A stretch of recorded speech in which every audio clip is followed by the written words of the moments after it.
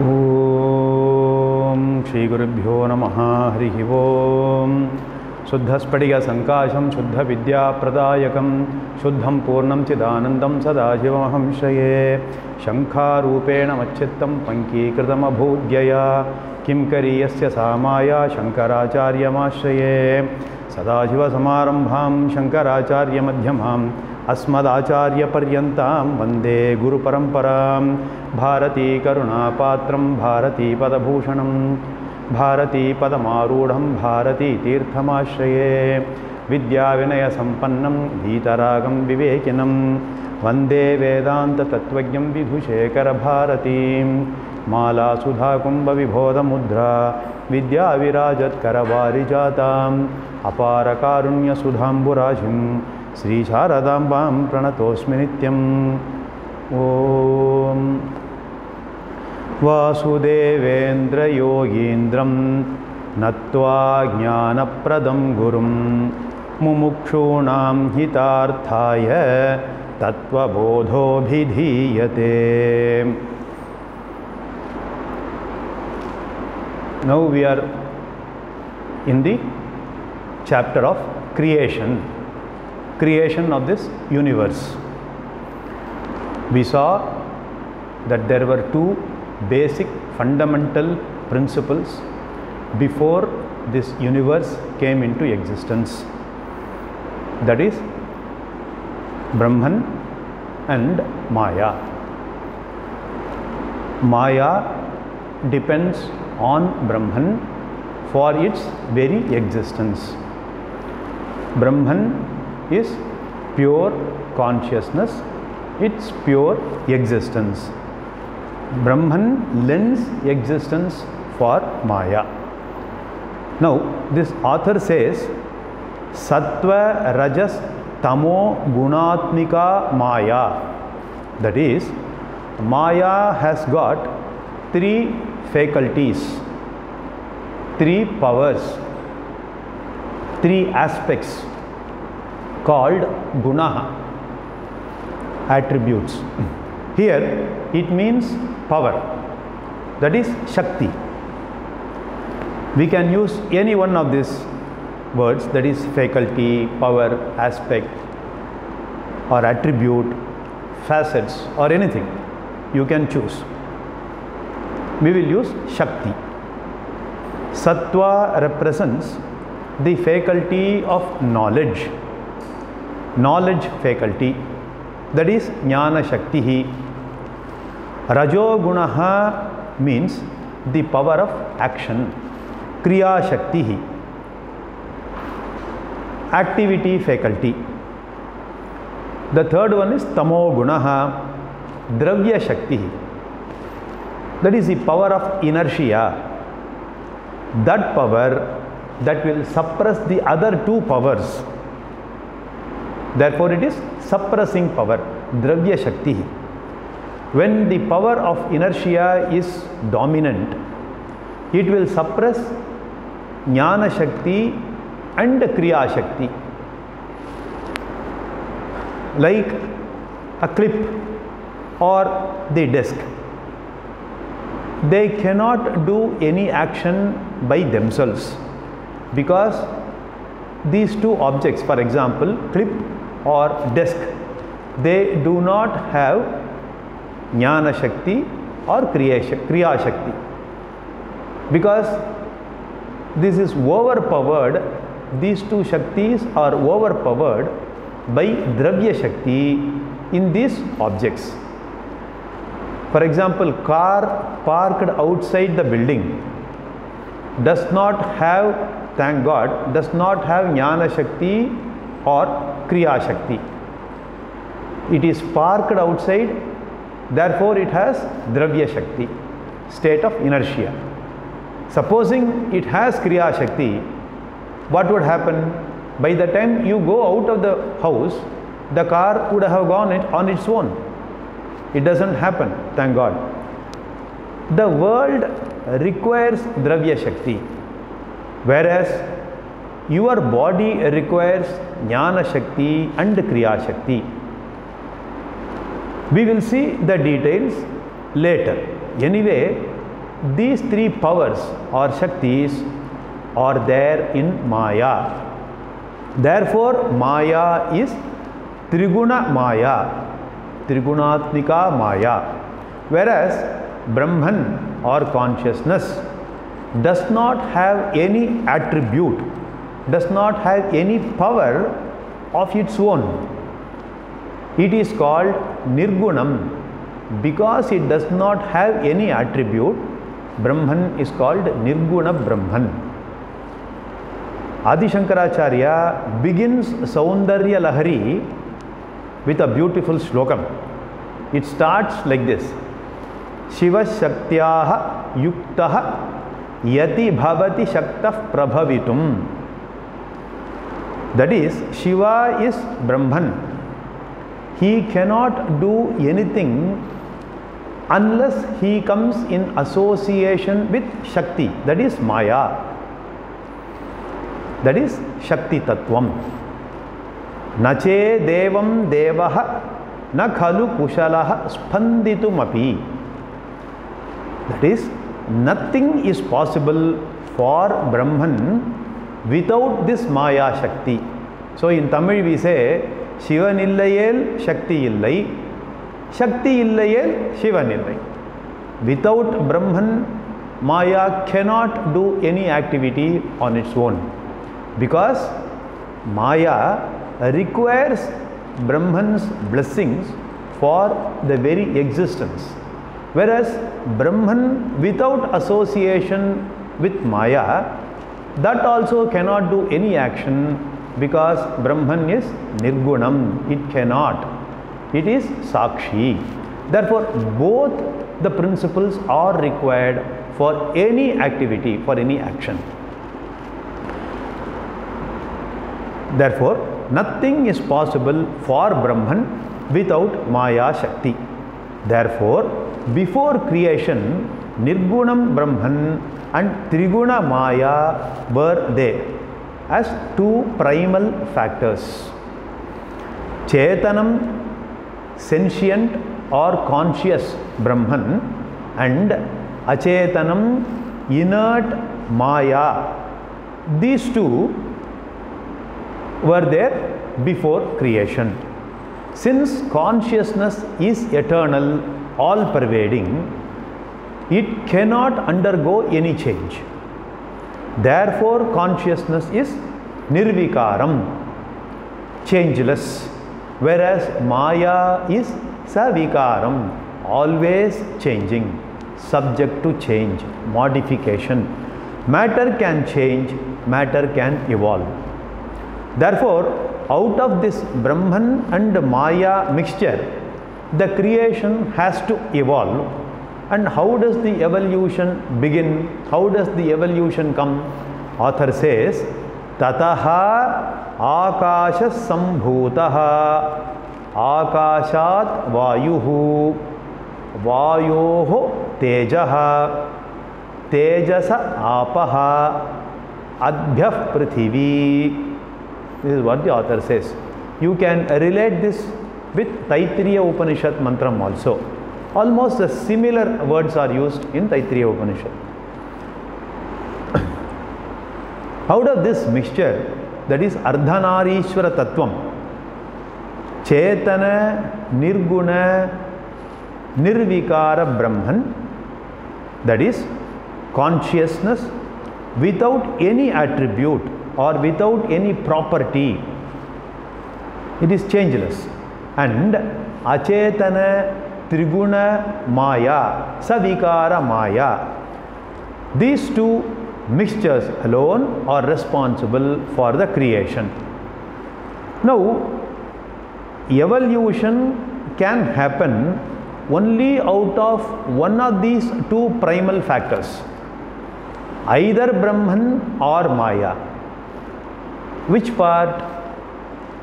Since evolution is a form of change, is a form of modification, since Brahman is pure existence, lending or blessing its existence to Maya, therefore evolution has to happen only through Maya. Just as the light in this hall does not do any action on its own, but without the light we cannot do any activity. If the light were not there, we cannot do any activity. Light is required, but does the light talk? Does the light hear? Does the light write notes? Nothing. It cannot do anything on its own. But without light, we cannot do any action.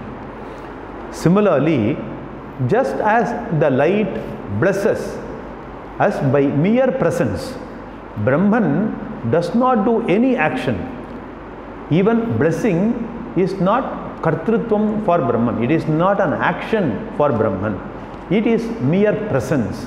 That is Sakshi, consciousness, and because it is lending existence to Maya, Maya evolves, matter evolves. This evolution alone is called creation, and this creation is here presented in 4 stages. The first stage of evolution is that of the Panchabhuta Srishti, and that too Sukshma Panchabhuta Srishti. The subtle 5 elements. The creation starts with the subtle 5 elements. That is the first stage. Now, the second stage of this is these 5 subtle elements produce varieties of subtle, invisible bodies. We have already seen what is Sukshma Shariram, Stula Shariram, what is Karana Shariram. That is, we have already seen what is gross body, subtle body, and the causal body. So you have to relate, you have to recall that particular class. All these subtle bodies consisting of all the mind, all the indriyams, jnanendriyam, karmendriyam, pranaha, all these subtle bodies are the products of subtle elements. Subtle bodies are called Sukshma Bhautikani, elementals. So this Sukshma Panchabhutani is the cause for Stula Sukshma Bhautikani. Sukshma Bhautikani. That is, subtle elements are the cause for subtle bodies. This is the second stage of creation. Combination of elements is called elemental. Combination of bhutas is called bhautikam. Just as the matter modifies to become material, elements modified and become elementals, that is bhautikam. All the different individual lokas like Swarga Loka, Bhuvar Loka, Suvar Loka, Mahar Loka, and also the the other 7 lokas, Tapo Loka, the other one Patada Loka, and all those lokas, they are all subtle, we cannot see, but these are all invisible lokas, varieties of invisible world, universe are created only out of this Sukshma Bhutani. These are all mentioned in our scriptures. That is totally 14 lokas are there. 7 upper lokas, 7 lower lokas. All these invisible world are also products of invisible 5 subtle elements called Sukshma Bhautika Srishti. That is the second stage. Now third stage is called Stula Bhuta Srishti, evolution of gross elements, concrete 5 elements, Stula Bhutani. The fourth and final stage is, out of these gross elements, through varieties of combination, all the gross bodies that is physical bodies, Stula Bhautika Srishti, not only human bodies, all those elements, all those animals, birds, so many insects, creatures, everything is created. Creation of the whole gross universe, like tangible physical bodies. Our own physical bodies will come under Bhautikam.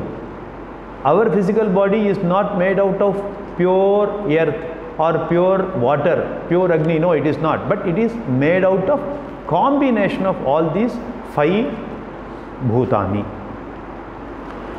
Our body has got Prithvi Tattvam, earth, Jala Tattvam, water, Agni Tattvam, fire principle, Vayu Tattvam, air in our lungs, Vayu, Pranaha, and Akasha Tattvam, that is space.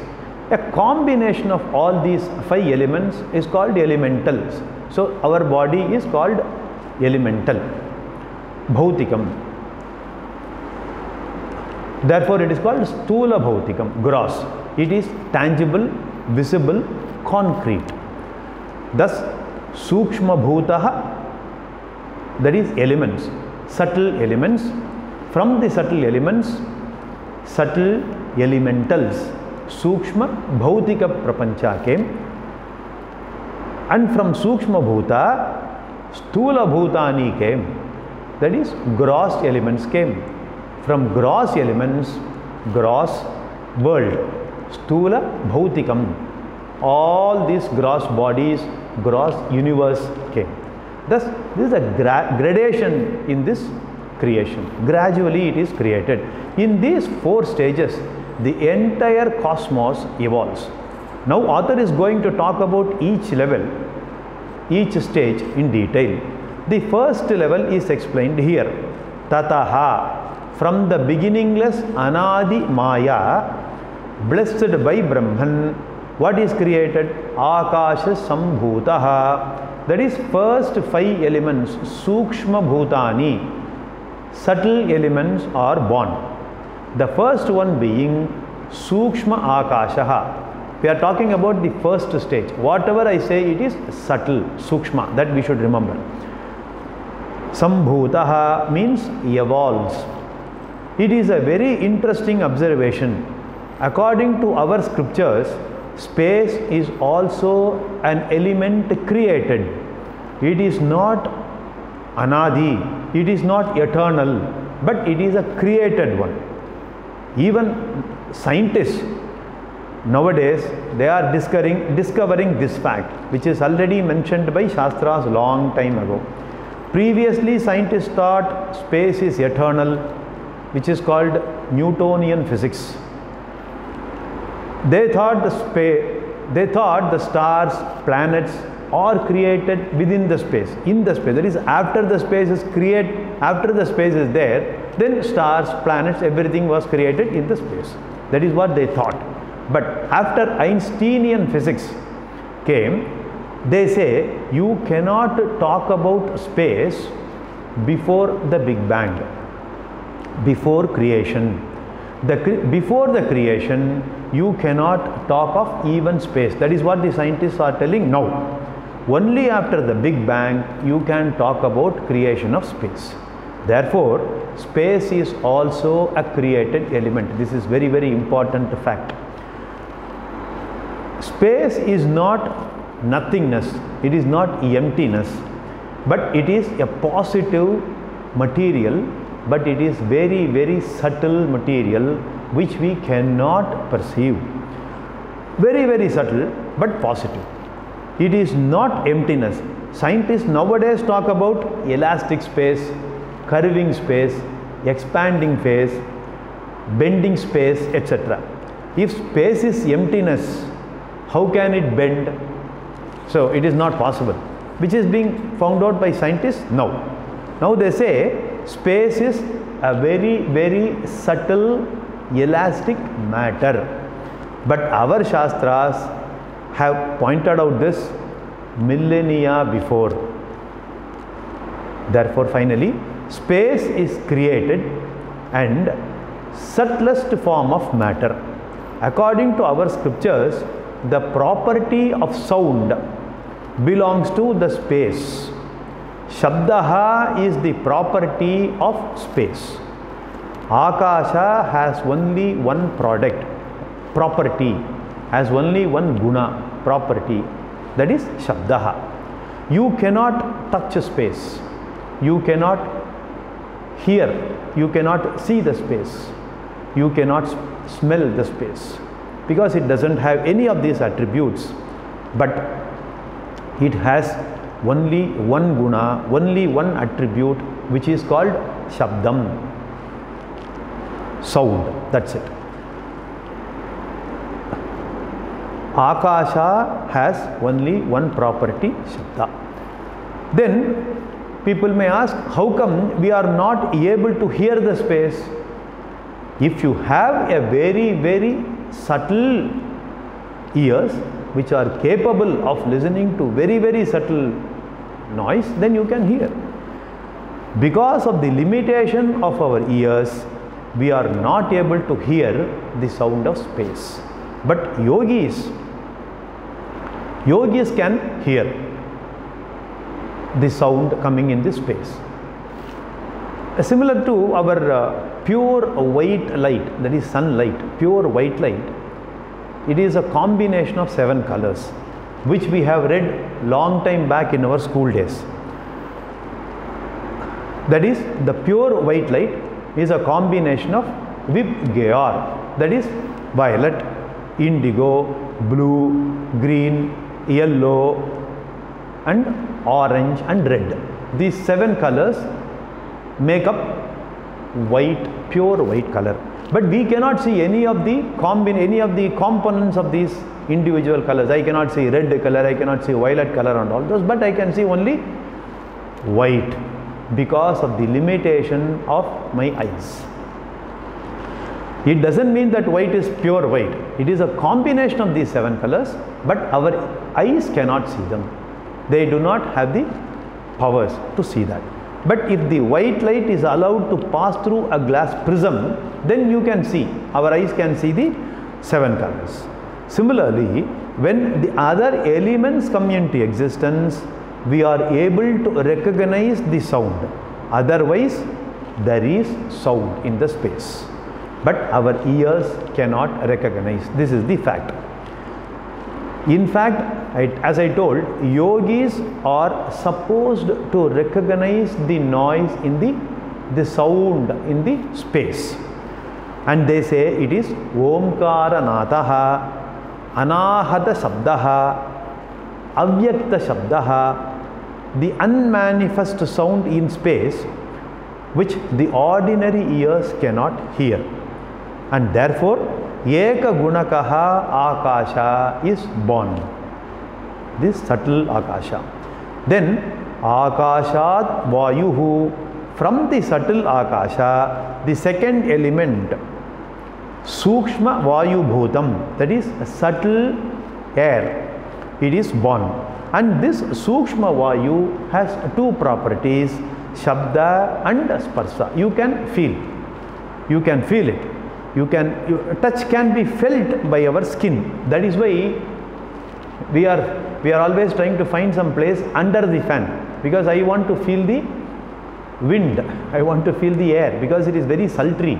Therefore, I want to sit under the fan, because our skin can feel the Vayu Tattvam. Sparsha Guna is speciality of this Vayu.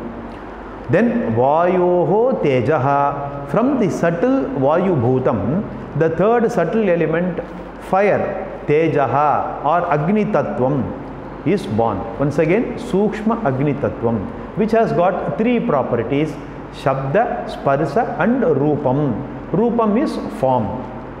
Vayu cannot be seen, but Agni can be seen also. Correct? Agni has touch or not, I am very sure. I don't have any doubt. If you have any doubt, you can go and touch Agni and say that yes, it has got touching power. I can see that. I can feel it. Eka Gunaha Akashaha, Dvigunakaha Vayuhu and Trigunakaha Agnihi. Then from Agni Apaha, Tejaha Apaha. Apaha means water, jalam, jalatattvam, sukshma jalatattvam is born, which has got 4 properties: Shabda, Sparsha, Rupa and Rasam. Rasam means taste. You don't say water has no taste. It has a unique taste, with the help of which alone we can differentiate water from other liquids. The unique tasteless taste of water is rasam, is rasaha. Chaturgunakam water, jalam. Then adbhyah prithvi. From the sukshma water, the fifth and final subtle element, which is earth, prithvi, is born. Prithvi is called earth or bhumi is born, which has got pancha gunaha, all the 5 gunas, all the 5 attributes it has: Shabda, Sparsha, Rupa, Rasa and Gandha. Smell. Smell belongs to earth, mud. That is why when the first few droplets of rain fall onto the earth, we can smell. Man vasanai in Tamil we say. Therefore, smell belongs to earth. There is no smell for water.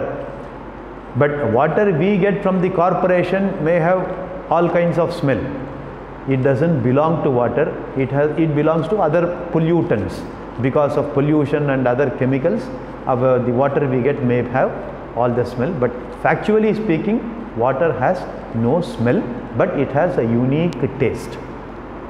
And the smell belongs to earth. Now, therefore, we have seen 5 subtle elements. Sukshma pancha bhutani are born.